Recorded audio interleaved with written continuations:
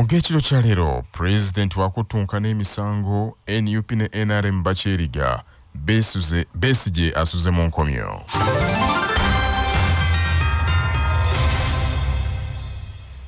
Yali Minister w'ebyettaka Betty Olive Kamya alidde Matereke ne yali ssente w'akakiiko k'ebyettaka Beatrice nyakaisiki byenkya mu kakiiko ka Parliament akalondola entambuza y'emirimu bitongole bya gavumenti akakosase ng'obulwadde obuvudde ku nsimbi obuwumbi 10 n'obukadde 600 ezaasasulwa eri abantu 6 abagambibwa nti baali bampewo.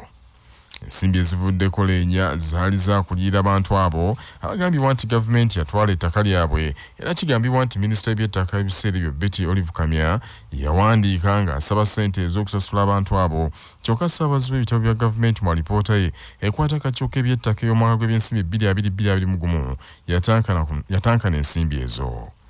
Beatrice byenkya abuulidde akakiiko kakosase newankubadde akakiiko k'ebyettaka k'eggwanga etteeka likakkiriza okutunula mu nsimbi eziba zirina okuliira abantu ababanja gavumenti olw'ettaka lyabwe naye ku luno baabiwulira mu mawulire. Nyakaisiki era alumiriza Betty Kamya nti yabajjako obuyinza nga Uganda Land Commission okusabayo ssente ezo n'akikkaatiriza nti ku bantu 6 abaweebwa ensimbi ezo omu ye yekka eyali abanja, abalala bonna baali bampewo, abandi baali basasulwa dda nga tebabanja yadde omunwe gwa siringi. I did do my own research and I found that much as Wakuntunka was a presidential directive, some of the land had been gotten. I think he had sold it off. There was some, so that was it. And Julius Busulwa had already been paid off completely. However, another title had been put into the file. And then I said that Natalia Namoli was non-existent. That was 1.something billion, that it was only one person who was a legitimate claimant, and that was Stephen Nagenda, who had a court case, a balance was 460 million. Wabula kaliisoliiso wa gavumenti Betty Kamya mu kwanukula agambye nti abantu abasasulwa ensimbi zino baali batuufu era Parliament yabanoonyerezaako nga batuufu. Ono bw'abuuziddwa engeri gye yasabamu ensimbi nga Uganda Land Commission temanyi, agambye nti abantu bangi abamutuukirira nga minisita nga bawanjaga olw'ettaka lyabwe eryatwalibwa nti era waliwo n'ebiragiro bye yafuna okuva eri omukulembeze w'eggwanga obuwumbi 10 abantu abo okutuuka okusaba obuwumbi 10 abantu abo ne baliyirirwa. For the money to be transferred from Ministry of Finance to the account of Uganda Land Commission, the generation has to come from the people with the pins, with the codes, with the what. That is a technical exercise. So but it's contradicting, Madam. Please understand my Uganda Land Commission did not want that money. They should not have generated. But they are saying they didn't generate the request. Then ask and you don't have evidence to show that they generated Chairman, ask Minister of Finance, do they release money merely on the request of a minister? Wabula n'ababaka bamunenyezza obutasobola kwebuuza akakiiko k'ebyettaka ng'asaba ensimbi ezo, naye mu kwanukula agambye nti akakiiko k'ebyettaka kaali kamanyi bulungi ebigenda mu maaso era ebibuuzo bye bumususeeko asabe bamuweemuko wiiki emu abatwalira ebiwandiiko ebikakasa nti Uganda Land Commission ye yasaba ssente ezo. Abalonzi mu disitulikiti y'e Omoro basuze bulindaala okwetaba mu kalulu ak'okujjuza ekifo ky'omubaka akiikirira Omoro ekyalimu yali sipiika wa Parliament oulanyah eyafa mu gwezi ogwokusatu ng'ennaku z'omwezi 2 omwaka guno. Embiranye y'amaanyi nnyo ng'abantu bali 6 abeesoboddeyo okuttunka ku kifo ekyo, wabula okusinga okuvuganya okw'amaanyi kuli wakati wa muna NUP Simon Tolit Akecha n'owa NRM Andrew Jok Oulanyah mutabani w'omugenzi. Abalala Oscar Kizza wa ANT, Justin Odong owa FDC, Getako Jimmy Walter Onen ne Terence Odonga abatalina bibiina. Wabula ebuzibidde ng'enkambi ya NUP yeekubidde eddenduulu erumiriza aba NRM mu ssaawa zino ezisembyeyo bali mu kugaba ssente buli maka bagawadde emitwalo 2 nga babagulirira bawagire omuntu waabwe. Mu lukuŋŋaana olw'abannamawulire batuuzizza Omoro akulira oludda oluvuganya gavumenti mu Parliament Mathias Mpuuga Nsamba akasizza nti obujulizi bonna babulina. Twagala okutegeeza eggwanga lyonna nti olunaku lw'enkya twetegese okulwanirako abantu b'Omoro okutaasa ekitiibwa kyabwe. Omoro n'obwavu obuliyo bukuba n'obulimba, si malwaliro, si makubo, si byabulamu, si masomero. Naye NRM oluvannyuma lw'emyaka 35 babaletedde zi helikopita balabeko n'emmotoka zikapyata babeego. Era abasajja batu ne bakazi batu baasibye beegomba nga beewuunya abasajja bava mu nsiko nga embuto ziri ku mugongo kati ziri mu mannyo batakulira eri. Nabo kye baakoze baabalesa emitwalo ebiri buli famire nabo beekubeko enfuufu. Twagala okutegeeza kyokka ebyokulonda nti kalulu k'enkya nammwe muli ku musaalaba. Twagala okubategeeza nti twaze mu kalulu kano si kubanga tubaagala nnyo batubeesiga, kubanga ebikolwa byammwe ebiise eby'okukola emirimu mu ngeri y'ekibogwe tubimanyi bulungi. Simon Tolit Akecha agambye nti ekyewuunyisa abantu bennyini bawadde enguzi be bamubiddeko. They are trying to do some vote rigging through bringing voters from outside tomorrow. We have got reliable information that actually 5 lorries have uploaded people in Achet and they are distributing them in Lukato, Benya and Achet Town Council and part of Orafoyo. We have been also reliably informed that there are some pre-ticked ballot boxes which actually they want to intercept the empty one, then they put those the pre-tick one. Ssabawandiisi w'NUP David Lewis Lowongoya yeewuunyiza nnyo amagye gonna agayiriddwayo Omoro awatali lutalo n'agamba nti agendereramu kutiisatiisa balonzi balondo wa NRM enkya. Omwogezi w'akakiiko k'ebyokulonda Paul Bukenya ebyogulirira abalonzi agambye nti akakiiko tekannabimanyaako mu butongole kyokka amagye nti agali mu kitundu ekyo gatwaliddwayo okunyweza byakwerinda. Ebyokwerinda mu kulonda of course bibeeramu kuba okulonda kuno okutegekebwa mu mbeera ey'emirembe nga tewali kikyankalanya kulonda kuno. So soba kwogera nnyo ku ngeri ki ab'ebyokwerinda gye batunuulidde embeera nga baneebeera n'engeri emitendera gye bataddewo kakasa nti waliwo emirembe naye nga okubeerawo kw'ab'ebyokwerinda kwakakasa nti okulonda kugenda mu maaso mu mirembe nga tewali kutabangulwa kwonna era kyekigendererwa ekyo. Yakulira ebyamawulire ku kitebe kya NRM Emmanuel Dombo asambaza ebyogerwa nti baguliridde abalonzi. Bribing of voters and intimidation of opponents is illegal and prohibited in the law. Under no circumstances can the candidate of National Resistance Movement or supporters or party officials indulge in that practice. However, when we have leaders' meetings, transporting of delegates, feeding them and taking them back to their places of origin is a legitimate exercise whose responsibility lies with the party that convenes the meeting. Obwakabaka bwa Uganda nga buyita mu kitongole ekya Buganda Land Board bukwasizza abamu ku bannyini ettaka ebyapa byabwe mu ssaza Singo. Avunaanyizibwa ku ntambuza y'emirimu Buganda Land Board Bashir Kizito Juma akiikiridde ssenkulu w'ekitongole ekyo omukungu Simon Kaboggoza ku mukolo ogubadde ku mbuga y'essaza Singa akubiriza abantu b'omutanda abali ku ttaka ly'Obwakabaka bafuba okufuna ebyapa ku ttaka kwe bali. Twala omukisa guno okuyita abantu bonna abali nga balyagadde okufuna ebyapa waliwo endowooza mbu ttaka lya Kabaka tekubeerako byapa. Twala omukisa guno okubategeeza ku ttaka lya Kabaka Ssaabasajja yasiima abonna abaagala ebyapa bafuneko ebyapa bajje bajjumbira omulimu guno okwefulira ebyapa olw'emigaso emingi ennyo egitambulira kubeera n'ekyapa.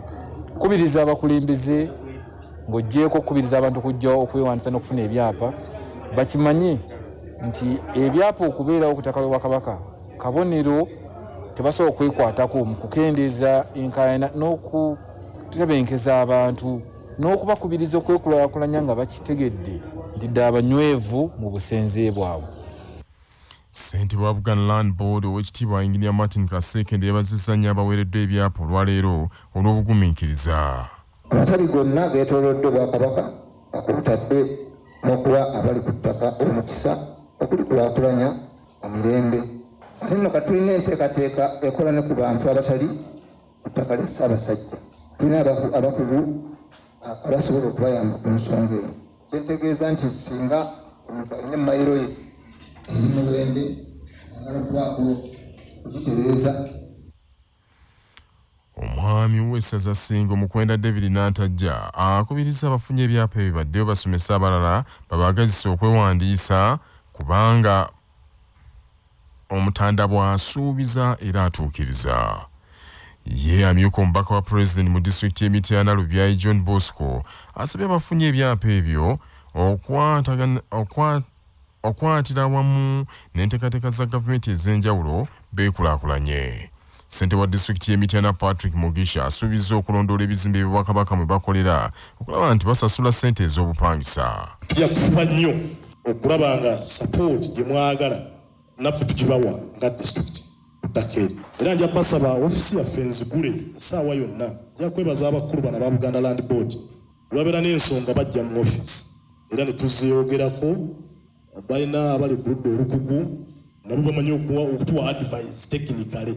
Maife ebyaffe ebyobufuzi tuyinza okwanguwa okusalawo olwese tusalirawo mu nsobi naye ekitongole kya Buganda Land Board kyaweereza abavubuka abagezi abasajja abagezi tuba twagala obukugu era bayimirira naffe ne batuwabula. Akulira Buganda Land Board mu bbendo b'endiri Wamala Kabonge Samuel ayongedde okubiriza abantu abali ku ttaka ly'Obwakabaka bongere okwewandiisa. Abakwasiddwa ebyapa okubadde Matovu Remigio omutuuze w'e Butebi Nakawesi Margaret gattako Kyendibaliisa Sylvia Yiga Charles Bintu Nicholas n'abalala beeyanziza nnyo maaso mojo olw'enteekateeka eno. Matovu Remigio nga mbeera Butebi naye olunaku lwaleero ennaku z'omwezi 25 nfunye omukisa okulabika nti nfunye ekyapa kyange ate era nga mu ngeri gye tumaze okutubuuliramu ngenda kuddayo mbuulira abantu baffe kuba abantu baffe abadde basinga badde bamanyi nti bw'otoba na ssente tebasobola kukolera ku kyapa. Omukisa guno gwe tufunye balina omuntu gwe batulaze otwalayo omuntu oyo n'abanga abalirira bulungi nnyo ensimbi ezijja mu kyapa ekyo banka n'ebanga esobola okukugira ki okuyamba n'osobola okufuna ekyapa. Era nkubiriza abantu mwenna abali ku ttaka lya Ssaabasajja Kabaka bassebo ne bannyabo mubeere abasaale mube nga mufuna ekyapa mufune abantu bano abazze okulabika nga batuddako ettaka lyaffe.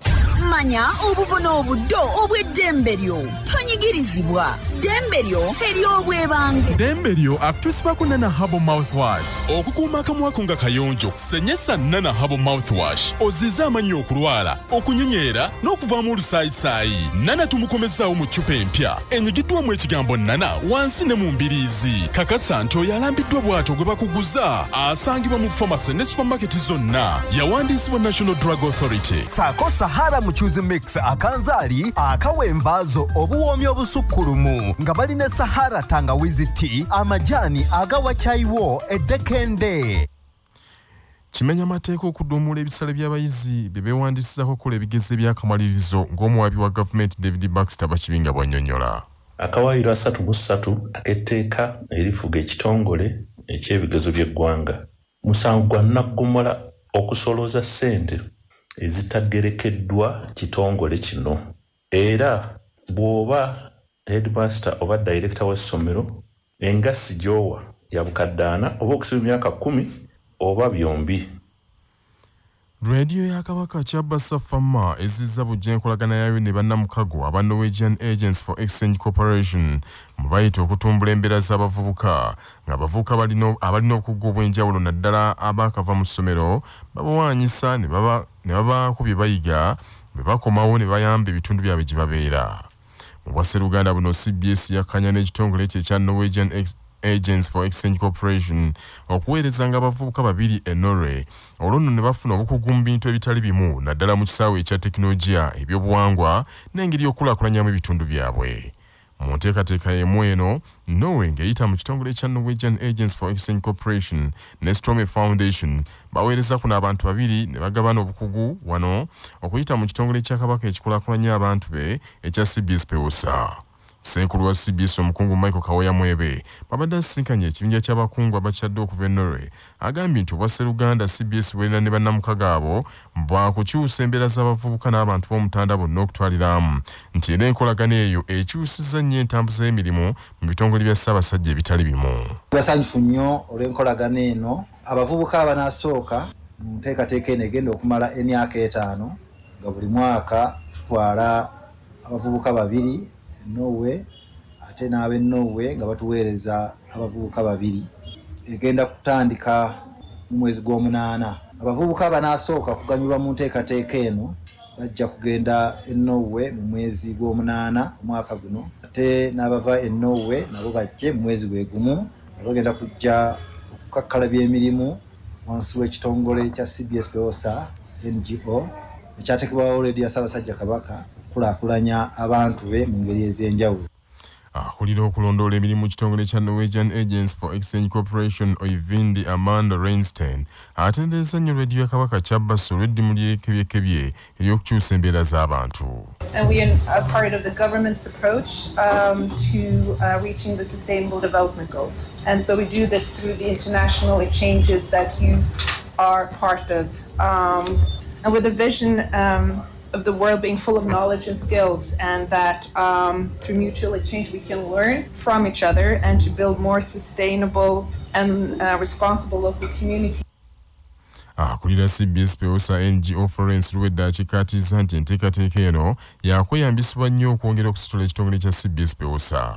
Baba baweereza abaana abo bava enowe baani be basisinkana era wano mu field kati bwe tuli bintu ki abaana bano bye bakola naffe nga CBS Peosa NGO era nga baagala bamanye abaana baabwe abo bwe bajja bayamba batya kulaakulanya ku bavubuka abali mu Buganda mu bintu eby'enjawulo. N'olwekyo tubaaniriza nnyo bakkiriza tugende mu maaso n'enkolagana yaffe emyaka emirala 5 ate era tusuubira nti mu exchange eno tujja kweyongera okumanya ebintu bingi ebisobola okukulaakulanya abavubuka ba Buganda ate era n'okutwala ekitongole kyaffe kya CBS Peosa mu maaso. Yaliko omukulembeze w'FDC retired Kano Dr. Kizza Besigye asuze ku alimanda mu kkomera Luzira oluvannyuma lw'okuggulwako emisango ogw'okukuma omuliro mu bantu.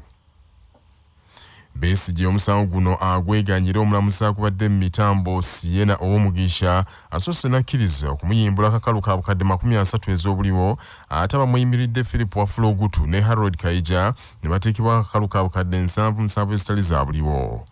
Wabula newankubadde kkooti emukkiriza okweyimirirwa naye Besigye ng'ayita mu puliida we Elias Lukwago awakanyiza ensimbi ez'obukadde 30 ezimusaliddwa agambye nti nnyingi nnyo tazirina oba kusula mu kkomera kaasuleyo era bw'atyo kwe kuzzibwayo Munkomyo n'alagira abapuliida be boogerezeganye ne kkooti bamukendeereze kakalu akamusabiddwa. Besigye ne puliida we Elias Lukwago bakukulumidde kkooti olw'obukwakkulizo bw'amaanyi bwe mutaddeko. Kana akasango ke bamutaddeko katini nnyo. Kasango mu incitement to violence te kanawulirwa nakuwulirwa bagambye bakyanoonyereza noga nti kituufu omumanyi bulungi nti muntu wabuvunaanyizibwa omukulembeze atabuusibwabuusibwa mu Uganda era muntu wabuvunaanyizibwa alina amaka alina basulities oba baze omuyimirira bali substantial era n'ogamba nti tewaliwo na nsonga yonna eraga nti bwe banaamuwa beeru ajja kudduka ebyo byonna akkiriziganyiza naffe ate n'omaliriza n'omugamba sasula obukadde 3 tulyoke tukute egamba kikwewoonyesa. Dr. Kizza Besigye okuggulwako omusango gwe byekuusa ku byabaddewo eggulo bwe yakubye abakuumaddembe ekimooni n'ava mu maka ge Kasanga tisonga ennaku zino zonna badde bamulemesa okujja mu kibuga okwekalakaasa. Bwe batyo nno baamwekangidde mu Kampala wakati ng'akunga abantu baleme kwetuulako naye beekalakaasi nga bawakanya emiwendo gy'ebintu egyekanamye ennyo.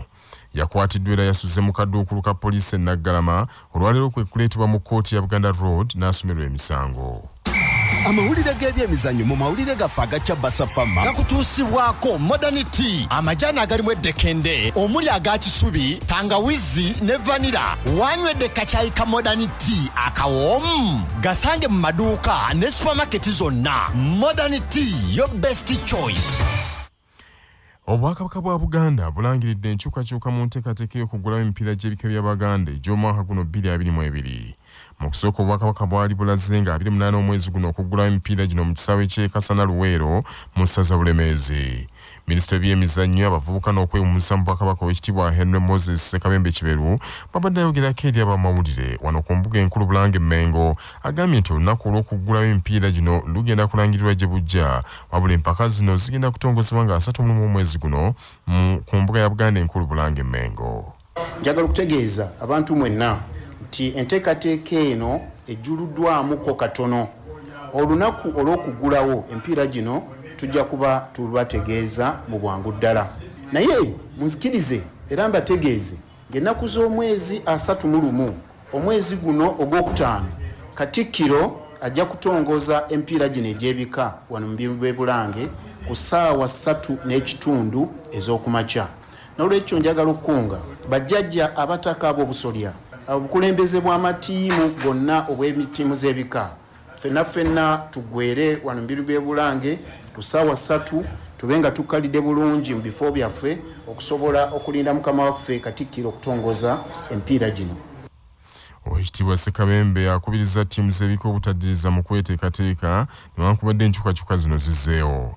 Empiira gy'ebika tegizannyiddwa emyaka 2 egiyise olwa COVID-19 wabula Embogoye yasemba okuwangula empaka ezo yawangula engabo mu mwaka 2019 bwe yakuba ekkobe goolo yali emu ku bwerere mu kisaawe kya Masaka Recreation Grounds. Bazzukulu b'Ambazira b'Ennyonyi Ennyange be bawangula empaka ez'okubaka bwe baakuba bazzukulu ba Gabunga obugoba bwali 20-19. Amawulire okuva ebweru w'eggwanga nga gakutuusibwako Heritage Family Center ku Heritage Plaza Nansana abateekateeka abagenda okuyingira obufumbo. Essimu noti 7 noti 2 699 337. Gavumenti ya Gambia erangiridde nti kaakano esinzidde emaliridde okuggula emisango kwe yali omufuzi w'eggwanga eryo Nakyemalira Yahya Jammeh olw'ebivve bye yakola mu bbanga ery'emyaka 22 gye yamala nga akajjadde ku ntebe. Gavumenti ya Gambia ekulemberwa Pulezidenti Adama Barrow weetuukidde okwatula bino ng'alipoota kye gyefulumizibwe ey'akakiiko akasibwawo okutabaganya eggwanga eryo akamaze ebbanga lya myaka 2 nga kanoonyereza ku bikolobero omusajja mukulu Jammeh bye yatuusa ku bannansi. Akakiiko kaafuna obujulizi okuva mu bajulizi 400 nga balumiriza Yahya Jammeh ne banywanyi be baafuganga eggwanga eryo nti baddanga ku bantu ne babatta abamu baatulugunyizibwanga ebitagambika abavuganyanga gavumenti nga batemako emikono okubatemako amagulu n'abamu n'abatungulamu amaaso oluusi n'okubasalaasala emyambe embiri gyonna. Jammeh okumanya omusajja muzibu nnyo abavuganya gavumenti abawambanga n'okubabuzaawo ate bannamawulire abawandiikanga amazima ku bikolobero ebiri mu gavumenti ye abamu nga abatta abalala nga babuzaawo n'okubatuusaako ebivune. Alipoota era emulumiriza ku misango egy'obukenuzi n'obulabbayi ng'obujulizi bulaga nti mu myaka egya 22 gye yamala nga ali mu buyinza eggwanga lino yalibba n'akunakuna bannansi n'abaleka okufa obukalaga nga yeeyo ne banne embuto batakulira kuli era we yatuukira okuva mu buyinza ng'eggwanika ly'eggwanga lyonna alikaliza anti ensimbi enkalu yazisiba ku mugugu n'adduka nazo ku muliraano mu Equatorial Guinea gye yaddukira. Yahya Jammeh w'emyaka 57 egy'obukulu yawamba obuyinza mu mwaka 1994 okuva olwo n'abafuga obumbulo okutuuka juzi mu 2017 Adama Barrow yamumegga mu kalulu wabula era yali aganye okuwaayo entebe amawanga g'okumuliraano kwe kumukaliramu ne gamulagira alekulire okuva olwo n'addukira mu buwaŋŋanguse era tekisuubirwa nti ayinza okukomezebwawo awere ennembe n'emisango. Bannaffe ag'essaawa zino kangamalirize mu bufunze. Yali minisita w'ebyettaka Betty Kamya alidde Matereke ne yali ssentebe w'akakiiko k'ebyettaka Beatrice Nyakaisiki Byenkya nga be babadde mu kakiiko ka Kosase ng'obulwadde obuvudde ku nsimbi obukadde 10 n'omusobyo ezaasasulwa eri abantu 6 abagambibwa nti baali bampewo. Abalonzi mu disitulikiti Omoro basuze bulindala okwetaba mu kalulu ak'okujjuza ekifo ky'omubaka akiikirira Omoro ekyalimu yali sipiika wa Parliament Jacob Lokoli Oulanyah wabula ng'embiranye y'amaanyi nnyo wakati wa NRM ne NUP. Obubaka bwa Buganda nga buyita mu kitongole kya Buganda Land Board bukwasizza bannyini ttaka ebyapa byabwe mu ssaza Ssingo. Gavumenti ya Gambia erangiridde nti esinzidde egenda kuggula emisango kwe yali omufuzi w'eggwanga eryo Nakyemalira Yahya Jammeh olw'ebivve bye yakola ku bannansi mu myaka 22 gye yamala nga akajjadde mu ntebe. Ge mawulire ekiro kya leero agundegunde maaso moogi.